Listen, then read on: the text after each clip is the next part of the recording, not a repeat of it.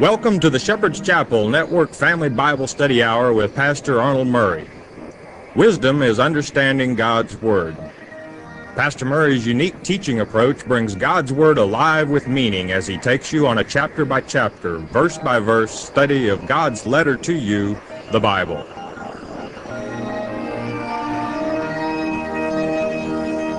And now here is Pastor Arnold Murray. Good day to you. God bless you. Say, welcome to the Shepherd's Chapel. Welcome to this family Bible study hour back in our Father's Word. Great book of Jeremiah. Jeremiah meaning whom God launches forth. And so it is. We're talking about the severe sins of the house of Judah in this particular chapter. Chapter 17, verse 1, a word of wisdom from our Father, and it reads, "The sin of Judah is written with a pen of iron and with the point of a diamond. It is graven upon the table of their heart and upon the horns of your altars." First of all, note, not my altar, your altar, meaning an altar of idolatry. And what is this iron pen? It's a chisel. I mean, their old hearts are as hard as a rock to do sin. And certainly it takes that chisel with a diamond point to write what God might have them to say. That's the sin. It's much and it runs deep. Verse 2, "Whilst their children remember their altars and their groves by the green trees upon the high hills, their pagan shrines and all their ways of worshiping as the heathen do. You drag people off, you chase bunnies quick like a rabbit, and you roll fertility eggs on the high Passover day of Christianity." Verse 3, "O my mountain," that's to say, "O my nation, in the field I will give thy substance and all thy treasures to the spoil, and thy high places for sin throughout all thy borders." Now, bear in mind what's happening here. The king of Babylon is coming. He said, I'm going to turn it all over to them. You want to remember this when the king of Babylon of the end times comes. God will turn this geographical location over to him. And it will come to pass, as it is written in 2 Thessalonians chapter 2, that Satan will stand in the holy place claiming to be God. That's the son of perdition. Verse 4, "And thou, even thyself, shall discontinue from thine heritage that I gave thee, and I will cause thee to serve thine enemies in the land which thou knowest not. For ye have kindled a fire in mine anger, which shall burn forever." That should remind you, as one of God's elect, of the great song of Moses. And so it is. Do you remember it? It's quoted quite often. The song that the overcomers will sing, as it's written in Revelation 15. When Christ at the second advent returns, they will sing this song of Moses. It's how we overcome. Verse 22 of 32nd chapter of the great book of Deuteronomy, "For a fire is kindled in mine anger, and shall burn unto the lowest hell, and shall consume the earth with her increase, and set on fire the foundations of the mountains. I will heap mischief upon them, I will send mine arrows upon them." You don't want to get on the bad side of our Father. There comes a time when his wrath is poured out that the sinners will pay. That is to say, well, what kind of sin are we talking about? False religion. Not paying attention to the letter that our Father has sent to us. He has feelings. And one of his feelings is anger. Call it righteous indignation if you like, but he has plenty of it. And he has a right to, because he said, you might as well chisel it in rock. That's how their hearts are. Verse 5, to continue, back in chapter 17. "Thus saith the Lord, Cursed be the man, this word in the Hebrew manuscripts is Gebar, okay, Gebar, that trusteth in man, and maketh flesh his arm, and whose heart departeth from the Lord. Who wants to build his own salvation, is to trust some person that claims to be godly, that comes up with different religions. Let me go there and worship, and leave off the Word of God? The Word of God is the only solid foundation you're ever going to find in this world. In this world age or any earth age to come. Do you know the only thing that survives other than your works of this earth age? It's the Word of God. As Mark 13 so declares, the Word of God shall never change. It will be the same as it was in the first earth age, this one, and the one to come. So stay solid on the rock. Christ was that rock. He is that Word. It became flesh and walked among us. Verse 6, to continue. For he shall be like the heath in the desert, and shall not see when good cometh, but shall inhabit the parched places in the wilderness, in a salt land and not inhabited. I mean, in the desert. Do you know what an old heath bush is? It's an old bush that is so scrawny, and the wild goats come off and pick every leaf off of it that comes, kind of like the juniper and the goats. And the word heath means naked. Why? Because it's eaten up.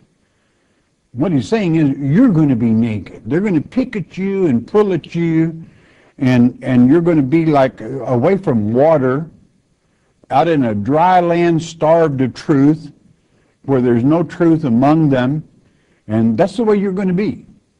And naturally, this heath, being the word meaning naked, is when you arrive, if you make heaven, the linen you wear, according to Revelation chapter 19, verse 6 and 7, is made up from it's fine linen woven from your righteous acts in this earth age. If you have no righteous acts, let me ask you a question. What are you going to wear? You're going to be like the heath, naked. So therefore, you want to stay with our Father. You don't want to go to a dry, barren place that is barren of the Word of God, chapter by chapter and verse by verse, but you want to go where you can absorb that truth of God's Word, whereby your heart is not hardened to following the Word of God. Verse 7, blessed is the man that trusteth in the Lord, and whose hope the Lord is. That says it all, my friend. Do you see how simple God's Word is? When they strive and chase and wonder and look and search and in all sorts of heathenistic rituals and listen to man, it's as blessed as the man that trusteth in the Lord, and whose hope the Lord is. And so it is that our Father takes care of His own, and you are His own when you stay with His Word. You're not naked. You're not void of truth. You are in a plush, lush land that flows with the living water, and that living water is Christ. Verse 8, for he shall be as a tree planted by the waters, and that spreadeth out her roots by the river, and shall not see when heat cometh, but her leaf shall be green, and shall not be careful in the year of drought, neither shall cease from yielding fruit. In other words, when you are with the Father and in the Father, you are planted by that stream that flows from the very altar of God that you read of in the book of Ezekiel and the book of Revelation. That living water that flows from the very altar of God that feeds you with truth, with the pasture that you truly need to know how to survive in any time of drought of truth, or when people try to mislead, or when troubles come upon the world. God's going to take care of His own. Blessed is the man that trusteth in the Lord.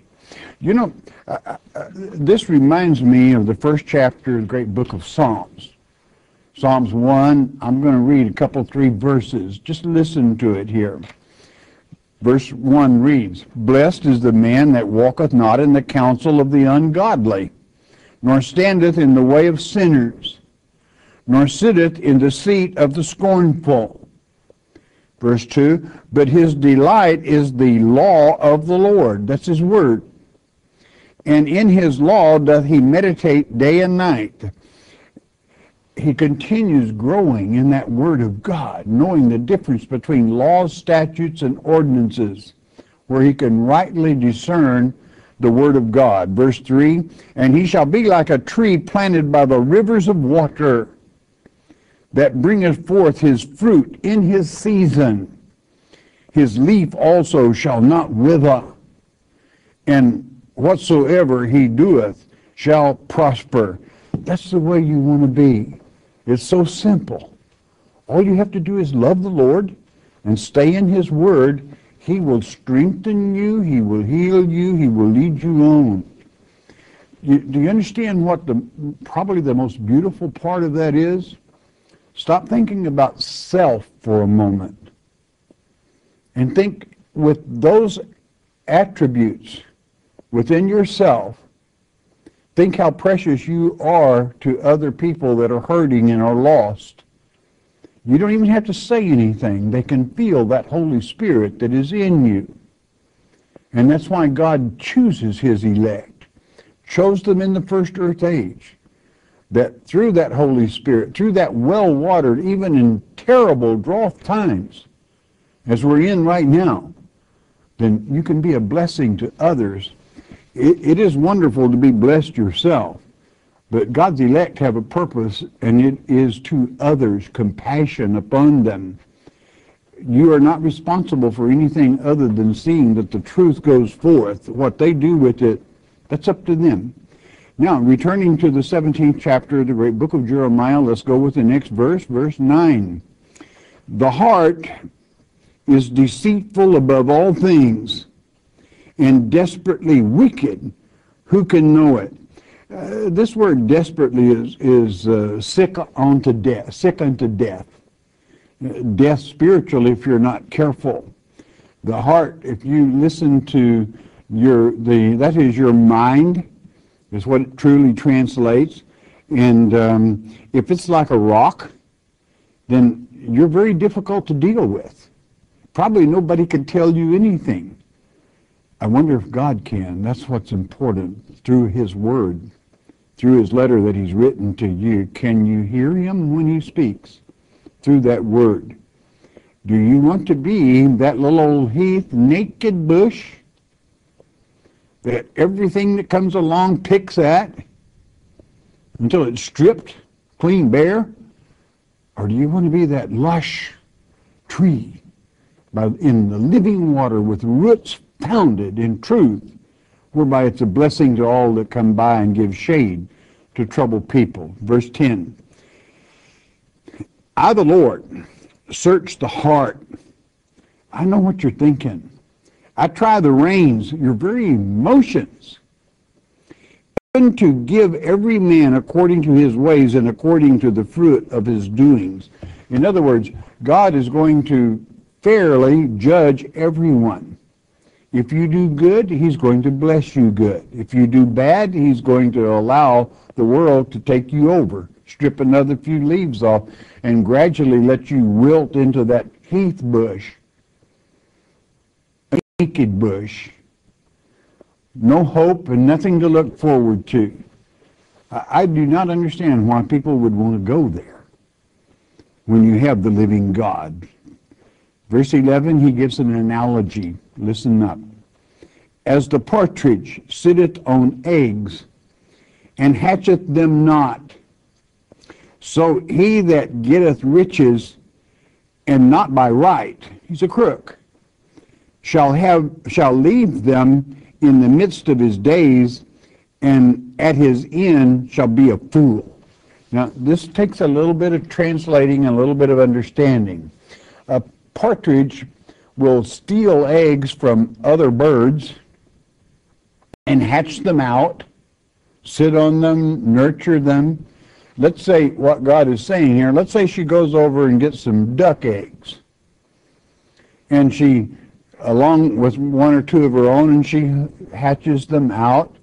And pretty soon the duck looks around and becomes aware, when he gets a little knowledge and age on himself, hey, I'm not a partridge, I'm a duck.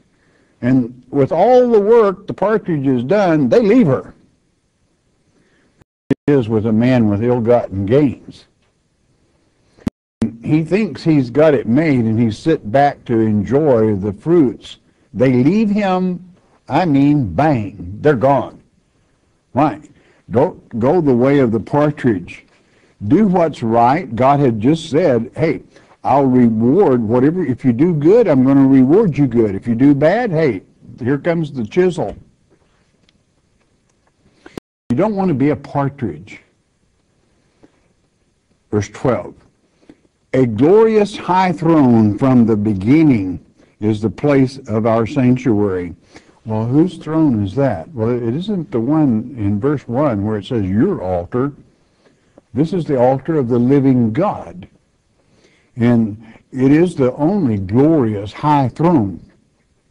And he alone sits on it. In both as Yahweh, the Savior, the Lord of all, and Yeshua, God's own saving attributes. Verse 13, O Lord, the hope of Israel, all that forsake thee shall be ashamed, and they that depart from me shall be written in the earth, because they have forsaken the Lord, the fountain of living waters. In other words, if you want to be that lush tree planted by that living water, there's only one place it comes from. Again, I want to remind you again, in the book of Ezekiel, in the millennium chapters, as well as in the great book of Revelation, the water streams from the very throne itself, and it's a living water that feeds all. And do you know something? It's there for you to partake of today. If you want to absorb that living water, the stream flows through this word, chapter by chapter and verse by verse, whereby you are blessed. When you produce for God, he will produce for you. When you turn away from God, he will turn away from you. That's only fair. And that's the way it is. Many, if you're not careful in this final generation, might turn away thinking you're turning to him, when really you're turning away to false teachings, to a false Christ. You see, this is right before the king of Babylon came, and he's preparing a people's mind to be able to ascertain what's going down, where you should be, what you should know, and who you should believe. You can always believe God. You cannot always believe man. Some men, as it said before, if you listen to a Geber, you're in a heap of hurt, friend. Verse 14 to continue. Heal me, O Lord, and I shall be healed. Save me, and I shall be saved. For thou art my praise. And that's how it should be. Do you need a healing? And do you need him to heal your mind? Do you need him to give you stability? Well, don't be shy. Ask him. There are many different healings besides healing for health, for knowledge, for wisdom, for guidance, for stability, to assist you in being a better person. Talk to him. He loves you. And when you talk to him and you're dedicated to him, that living water is going to shower you with both the early and the latter rains of truth in this beautiful, wonderful word of God. Verse 15, behold, or you look here, they say unto me, where is the word of the Lord? Let it come now. This is said in irony. In other words, if you think if he's real, if you think there's really a God, then let him bring it on. Let him strike me down right now. Oh man, what a dangerous thing to say. Because I guarantee you he will do it. Father always, I do mean always, keeps his word. It may take a month, it may take a couple of months, but that person is going to get it big time.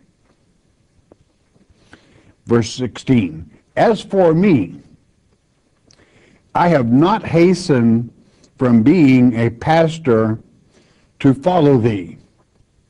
Neither have I desired the woeful day. Thou knowest that which come out of my lips was right before thee. Well, how can you know for sure that what comes out of your lips is right? If you're teaching God's word chapter by chapter and verse by verse, and it is God doing the talking and not some man. 17. Be not a terror unto me. Thou art my hope in the day of evil. That is the only hope we have. What it's saying here is don't leave me alone. And he won't. He will never leave you. He will never forsake you. You know, one of the greatest signs of weakness in man or woman is for them to think they're all alone. When you've got him right with you with the promise, I will never leave you, I will never forsake you. That's why it kind of hurts me when I get a letter or a question from someone that'll say, I'm all alone. No, you're not. He will never leave you, he will never forsake you. As long as you are with him, he is with you. You leave him, he will leave you. Then you can be alone. But as long as you're trying, as long as you're sticking with the word, you are never alone. Verse 18. Let them be confounded that persecute me, but let not me be confounded. Don't let me become confused. Let them be dismayed. Let them fall. But let not me be dismayed, and don't let me fall. Bring upon them the day of evil and destroy them with double destruction. And so it is. This should remind you of chapter 18, where God said concerning that old harlot that follows away and goes after God, goes away from God's word, the great city Babylon. So double her cup to her. Double it. Boy, is she going to get punished. What a time to stick with God's word and escape all that. Verse 19. Thus saith the Lord unto me, go and stand in the gate of the children of the people, whereby the kings of Judah come in, and by the which they go out, and in all the gates of Jerusalem. This is the properties, and it means a gate is usually where judgment is brought forth. 20, and say unto them, hear ye the word of the Lord, ye kings of Judah, and all the inhabitants of Jerusalem, that enter in by these gates. 21, thus saith the Lord, take heed to yourselves, this means to your soul, and bear no burden on the Sabbath day, nor bring it in by the gates of Jerusalem. Don't you go bringing some false teaching in here. Don't you go swearing by any false religions. Not in God's house. Don't let anything common, that is to say of the world, that into God's house. Keep it straight. Keep true teaching. Keep the living water. He just told you what it was. 22, neither carry forth a burden out of your houses on the Sabbath day, neither do ye any work, but hallow ye the Sabbath day as I commanded your fathers. In these end times, I like for you to study every day. That's why we broadcast every day, because in this time you need it. You always have to do a good work. Don't do bad work, and do not bring it into the house of God. 23, but they obeyed not, neither inclined their ear, but made their neck stiff, that they might not hear, nor receive instruction. they wouldn't study at all. This is why that instruction from God is the stability that you need in these end times. The Word of God strengthens you. He will make your day. But you have to study. Why? Well, what does study mean? Reading His letter that He sent to you, telling you how to confront any situation that Satan might throw at you and come out the winner. Because in Christ's name we have victory over all of our enemies. 24. And it shall come to pass, if you diligently hearken unto me, saith the Lord, to bring in no burden through the gates of this city, or the Sabbath day, but hallow the Sabbath day, make it holy, to do no work therein. Don't you work some heathenistic work around here. Don't you go out here in the hilltops chasing bunnies, quick like a rabbit, or rolling fertility eggs, bringing those heathen practices into the church of God. 25, then shall there enter into the gates of this city kings and princes sitting upon the throne of David, riding in chariots and on horses. They and their princes, the men of Judah and the inhabitants of Jerusalem, and this city shall remain forever. And certainly, ultimately, at the end of time, so it shall be, that it shall reign forever. That's a little ways down the road. What he's saying is, if you obey me, if you study my word, if you put rulers, politically and otherwise, over you according to my advice, according to my word, it'll be good with you forever. Because God's word is forever. It is the eternity. But it is up to you. If you do God's way and God's work, and you place these proper ones, not as Isaiah chapter 3 verse 4 would say, put children minds over you in the end times especially, but true, rightful, I mean leaders. Leaders believing in God, knowing our Father, following Him, then you will be blessed indeed. Forever, not just a little while, forever. 26, and they shall come from the cities of Judah and from the places about Jerusalem, and from the land of Benjamin, and from the plain, and from the mountains, and from the south, bringing burnt offerings and sacrifices, that's their love now, and meat offerings and incense, and bringing sacrifices of praise unto the house of the Lord. That praise is what He really wants. He does not want your burnt offerings. Christ was a sacrifice for one and all times. It is sacrilegious anymore to do a blood offering when Christ shed His blood that we could have forgiveness of sins. And certainly what he's saying is pay attention. Do you want to live as an old naked bush out in the desert, starving for truth, starving for water, starving for attention? Or do you want my blessings? It's up to you. That's what God is telling you. It's your choice. You can either come to me, as verse 7 stated, blessed is the man that trusteth in the Lord, in whose hope the Lord is. That if you want to put your hope in something, put it in Him, and trust in Him, and have that flowing water and the blessings rather than that sterile old dried up bush and like some foolish partridge that hatches somebody else's eggs or steals them, and then they'll leave her high and dry.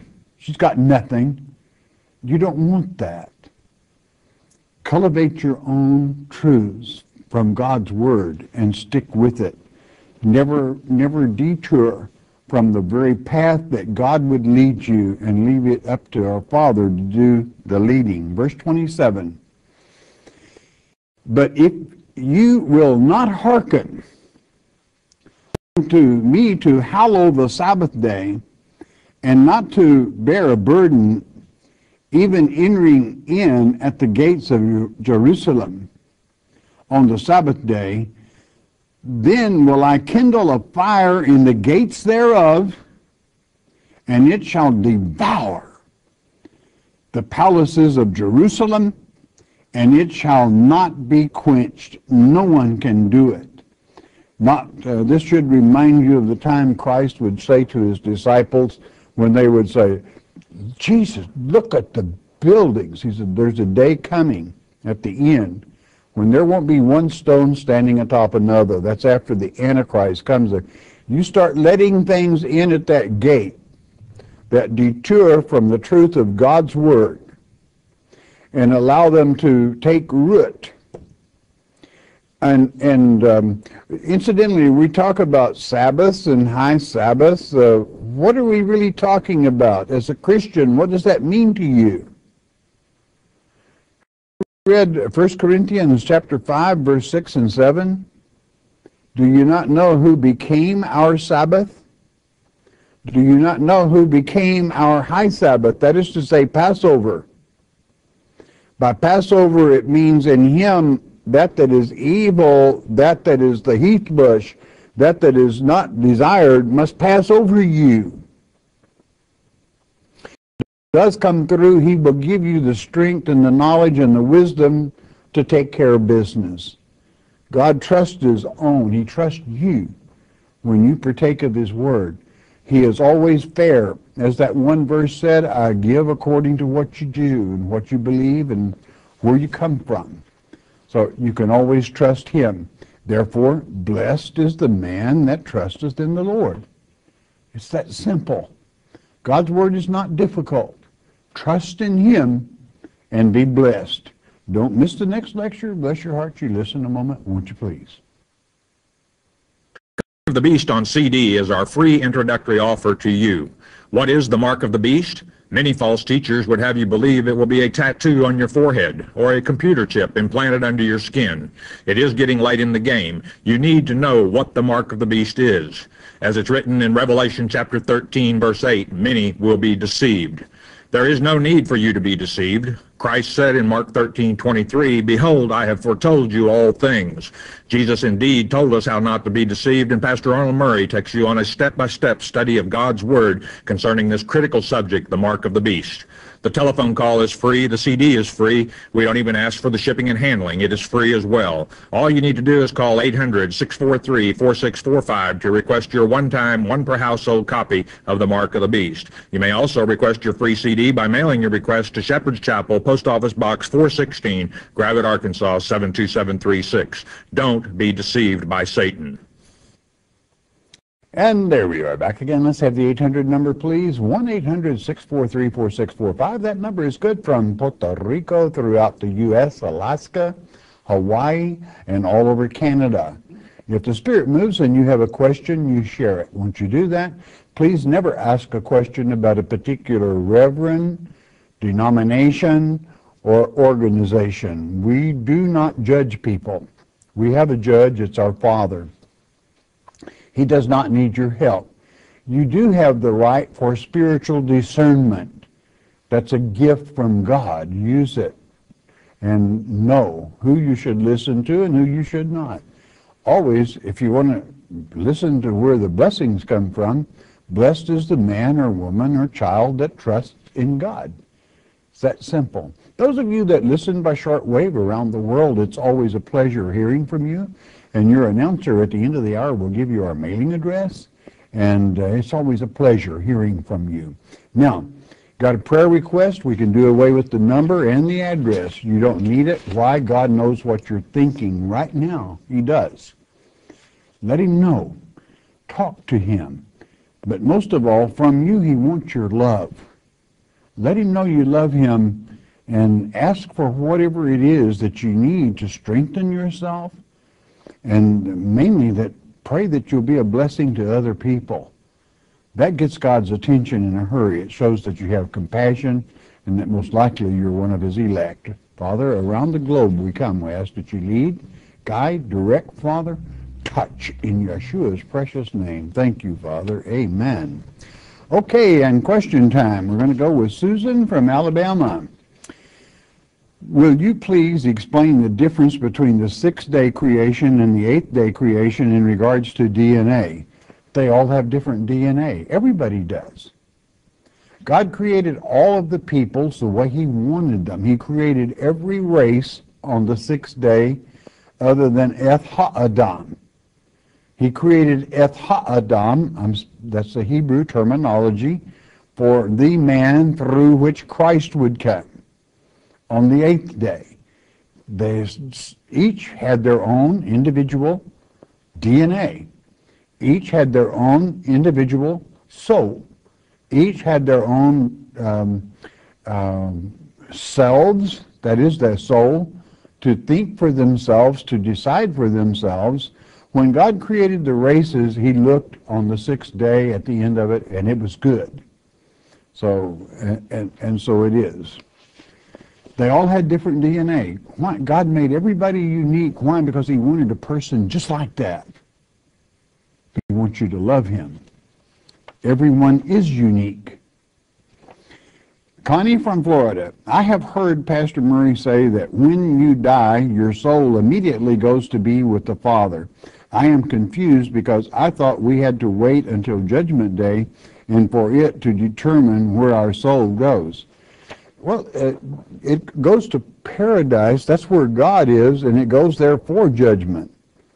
God is the God of the living. The last verses of chapter 8, the great book of St. John.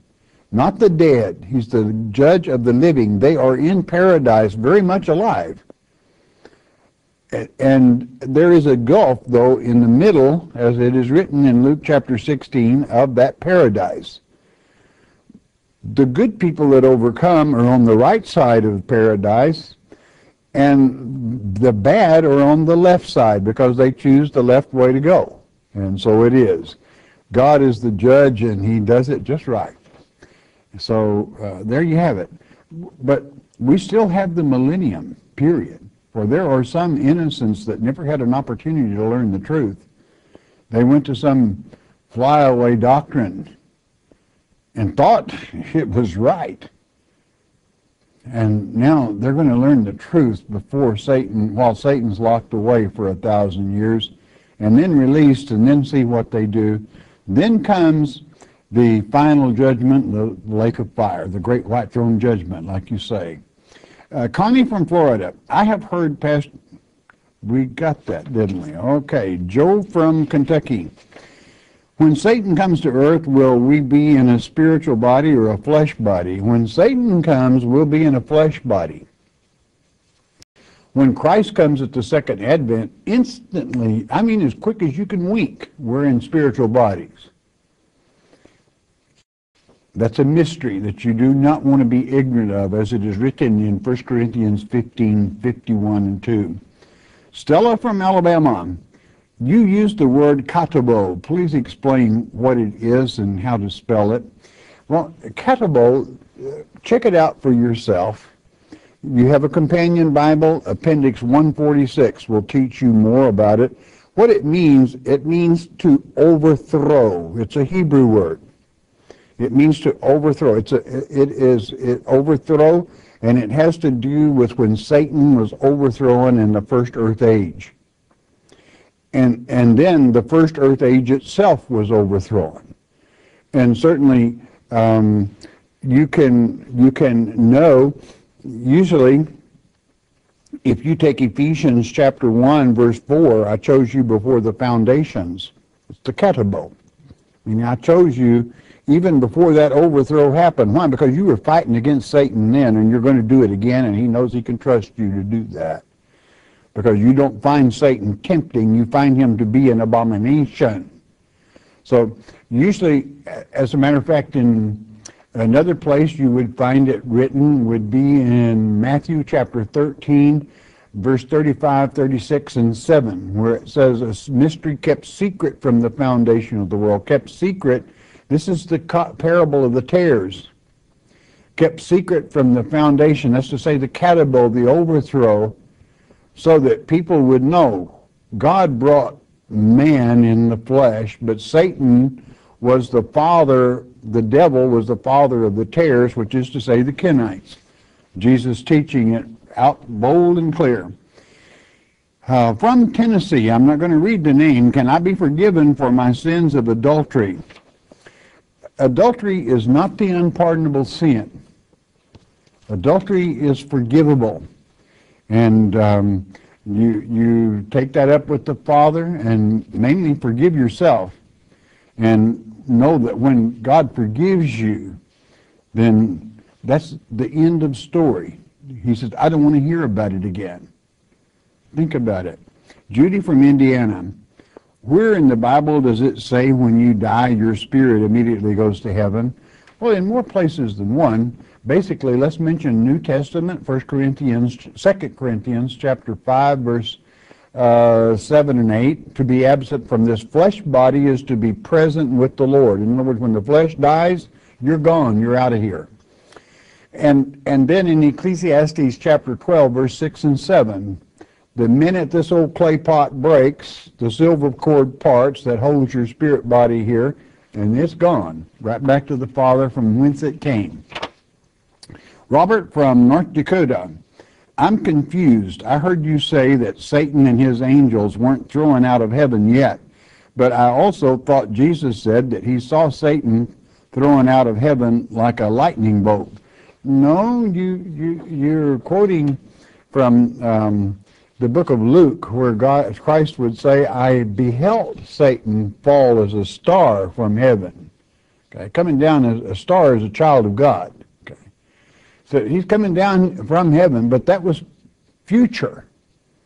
And he was letting you know, don't worry about it, because I give you power over all of your enemies. I give you power over the scorpions, which Satan likes to use, as you read in Revelation chapter 9.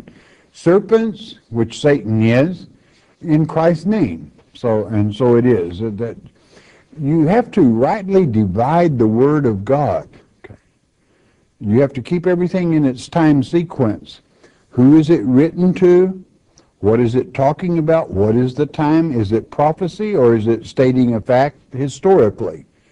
There is nothing new under the sun, and to be able to recognize that God uses 1 Corinthians chapter 10, verse 10. All those things in the past happened as an example of what will be at the end. In other words, we learn from the lessons of what happened there. If somebody played with strange fire, you know what happened to them in the past? First, the oldest two sons of Aaron, God killed them. They messed around with strange fire and wanted to take it to God's altar. That means to take heathenistic practices and try to bring them into God's house. He doesn't like it. He killed them. So what you want to do is to be pleasing to God and to rightly divide that word and know what it means, okay, and who it applies to. Bruce from California. When the Antichrist arrives, will all the atheists believe he is the real Christ? Most likely. Most likely, they may even call him by a different name. But he performs miracles like Antichrist does, like making lightning come down from heaven. And that's going to be impressive to an atheist. It will be impressive to a lot of people. They will think he is supernatural. He's got to be Messiah. Well, he's not. Well, how do you know? From the Word. The Word makes it so clear a child can understand. In 2 Thessalonians chapter 2, that the false one comes first. The first one taken in the field in Matthew 24. You've heard a lot of sermons preached. I want to be that first one taken. And they show their ignorance of God's Word, not rightly dividing it, because the first one taken is taken by Antichrist. You want to preach a sermon on, praise God, I want to be taken by Antichrist. I want to fly right away into his little buggy. But it happens. People do teach it. Linda from Florida. What does it mean, the first shall be last and the last shall be first? Those that were first chosen in the last earth age shall be last to live, be born of woman in this earth age, because they must stand against Satan. All down through the years, there was a remnant as Romans 11 stipulates, that brought the word forth. But at the end, the last, is the generation of God's elect that make that stand against the Antichrist. Why did they have to be born at the end? Because that's when the Antichrist comes. Tim from Tennessee. When Jesus died on the cross for us and they put him in the tomb, then 3 days later when they went back, his whole body was gone. Did this whole body enter into heaven or just his spirit? Thank you. Have you ever heard of the Mount of Transfiguration? Why, and as it is written in Matthew chapter 11, that Christ went there with 3 witnesses, and Moses and Elijah joined him in transfigured bodies. They shined like the heavens. It was to let people know that he would be transfigured, that his body would not be left here. Why? Well, can you imagine if his body had not risen transfigured also? How many people do you think would believe in the resurrection? If his body's laying there, how are we going to document that he resurrected? It would be a lot more difficult. So he was transfigured, so there would be no opportunity for anyone to say he did not resurrect. The 2nd chapter of Acts makes that very clear, that even David himself, his body decomposed in the earth, but Christ didn't. Kathy from Georgia, what is the scripture that I could give someone to help them feel at peace and not to be afraid? I always like to use 1 Corinthians chapter 10, verse 13. But everything that happens to you happens to about everybody. Do you know how to cut it? Well, you should. God will never test you more than you can handle. And he will always, this is the beauty of it, he will always show you a way out. Use this. Always think for yourself. You know, you can get advice if you want to, but when it comes down to the final, you sort it out and you think for yourself. That's what this ministry is about, is teaching people to think for themselves, using God's Word as the gauge thereof that you should go by to learn how to think for yourself, whereby you are judged by your own actions, your own deeds, and not somebody else's. Quite frankly, that's what you're going to answer for anyway, is your own deeds. Think for yourself. Rose from Ohio, can you lose your salvation through backsliding? How can you come back again? Thank you. You can certainly lose yourself away from God by backsliding. The salvation is always there because Christ did it. He doesn't fail. But you can. You can backslide until you fall so far away from his salvation you can go to hell. But how do you get back? It's real simple. You repent and mean it.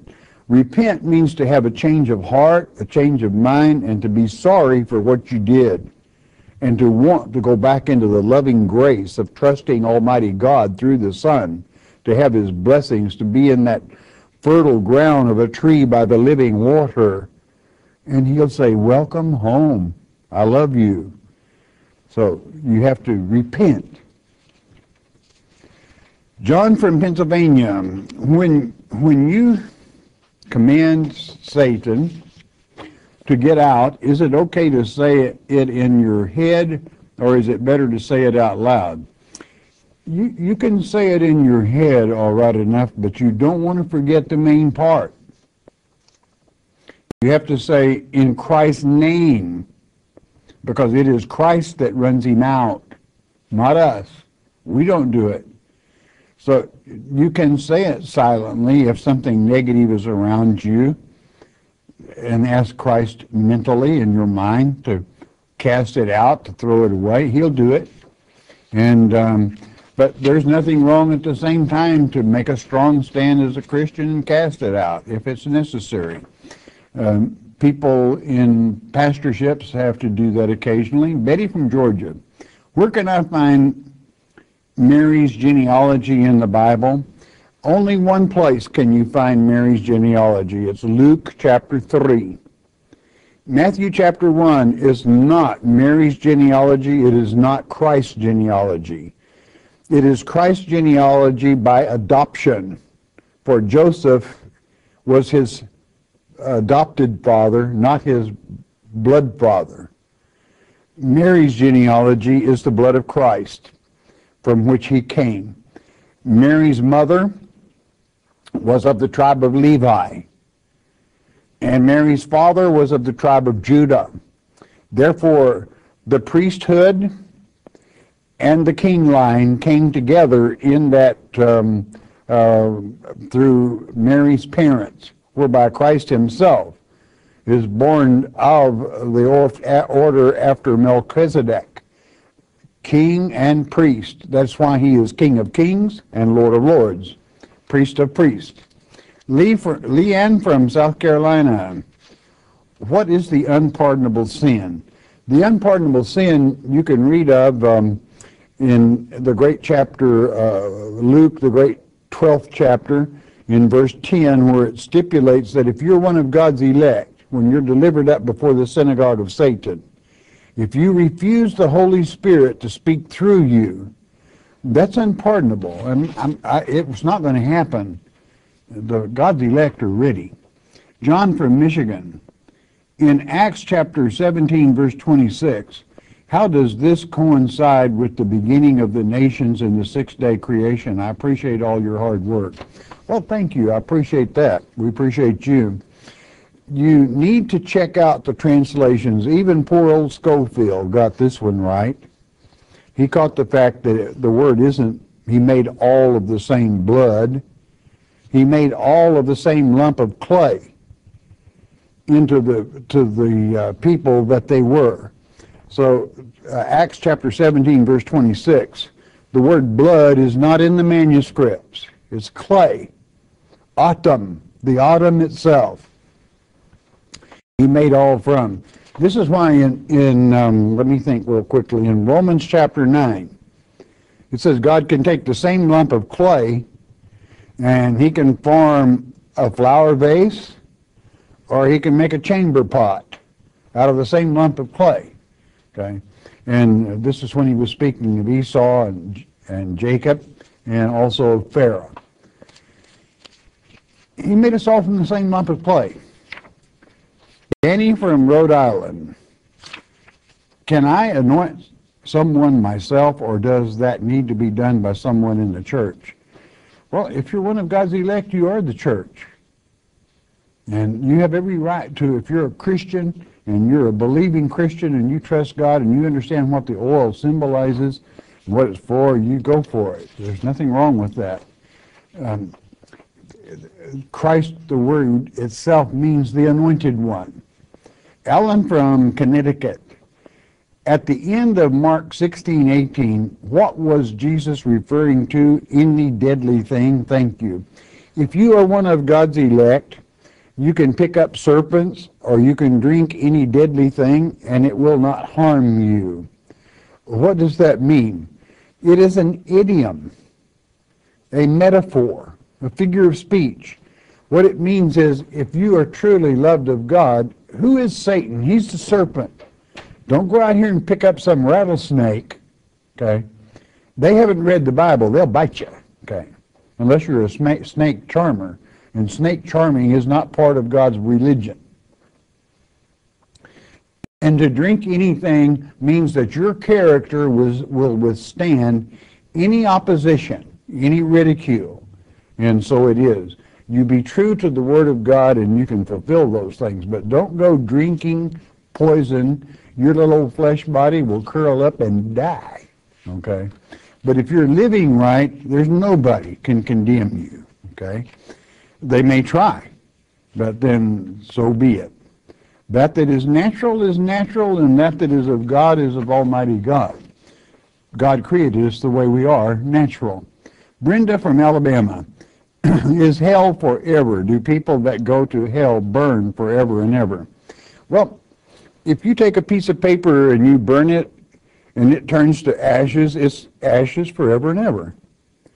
And God does not intend to have a heaven that we have a big lake, and there's millions of people out in that lake screaming and burning in severe torture and pain, and that's heaven? That's not the heaven I want to go to, and that's not the heaven our Father has, okay? So, therefore, end of story. To be blotted out, that's what it means. When God is through with you, you are blotted out, and you know something? To be blotted out or to remove from the book of life means you're not in the land of the living anymore, spiritually and or otherwise. Do you know something? Do you know why there are no tears shed in heaven? When you're blotted out, nobody can even remember you. So there's nothing to feel sorry about. You don't exist. And you could almost say, although incorrectly, you never existed as far as the memory is concerned at that time. It will be blotted. Shannon from Oregon, when the first people died, did they become angels? Do we become angels when we die, or do we still remain God's children? Both. Angels are God's children. They're just people in spiritual bodies. Tim from Georgia, what is the difference between a tithe and an offering? Well, the word tithe means 10%. An offering means a love offering, and many people on fixed incomes, that's all they can afford. Why? They'd have no income. Okay, hey, we're out of time. I love you all because you enjoy studying Father's Word. Most of all, God loves you for it. It makes His day when you let Him know that you love Him. He sent you this letter, and when you study it, it does make His day. You're absorbing, and He's going to bless you for it. You bless God, He will always bless you. We are brought to you by your tithes and offerings. If we have helped you, you help us keep coming to you. Once you do that, you bless God, He will always bless you. Now, most important though, you listen to me, you listen good. You stay in His Word. Every day in His Word is a good day. Do you know why? Because Jesus, Yeshua, He is the living Word. Hearing God's Word with understanding will change your life. We hope you have enjoyed studying God's Word here on the Shepherd's Chapel Family Bible Study Hour with Pastor Arnold Murray. If you would like to receive more information concerning Shepherd's Chapel, you may request our free introductory offer. Our introductory offer contains the Mark of the Beast audio tape, our monthly newsletter with a written Bible study, a tape catalog, and a list of written reference works available through Shepherd's Chapel. To request our free introductory offer by telephone, call 800-643-4645 24 hours a day. You may also request our introductory offer by writing to Shepherd's Chapel, Post Office Box 416, Gravette, Arkansas 72736. Once again, that's Shepherd's Chapel, Post Office Box 416, Gravette, Arkansas 72736. We invite you to join us for the next in-depth Bible study each weekday at this same time. Thank you for watching today's program, and God bless you.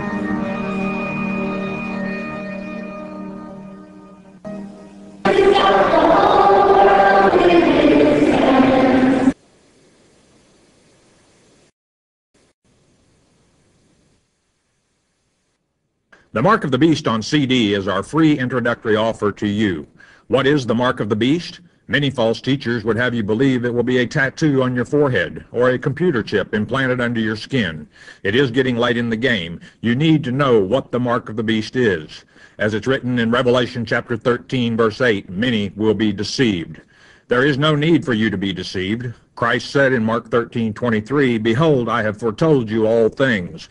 Jesus indeed told us how not to be deceived, and Pastor Arnold Murray takes you on a step-by-step study of God's Word concerning this critical subject, the Mark of the Beast. The telephone call is free. The CD is free. We don't even ask for the shipping and handling. It is free as well. All you need to do is call 800-643-4645 to request your one-time, one-per-household copy of the Mark of the Beast. You may also request your free CD by mailing your request to Shepherd's Chapel, Post Office Box 416, Gravette, Arkansas 72736. Don't be deceived by Satan. Welcome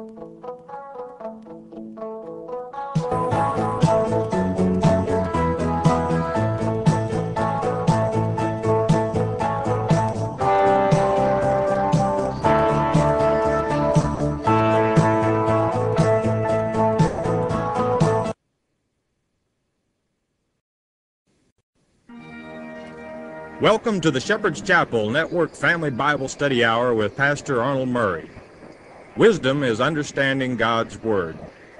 Pastor Murray's unique teaching approach brings God's Word alive with meaning as he takes you on a chapter-by-chapter, verse-by-verse study of God's letter to you, the Bible.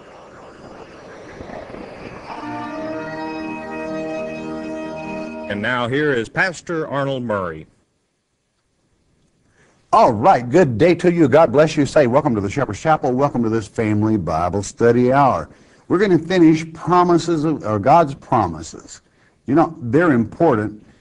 And basically, this 7th chapter of Acts, in which we began in the last lecture, really Stephen, that word meaning crown, and he being one of 7 that was picked back in chapter 6 of this book of Acts, it tells you on the 3rd level that he is symbolic of the crown and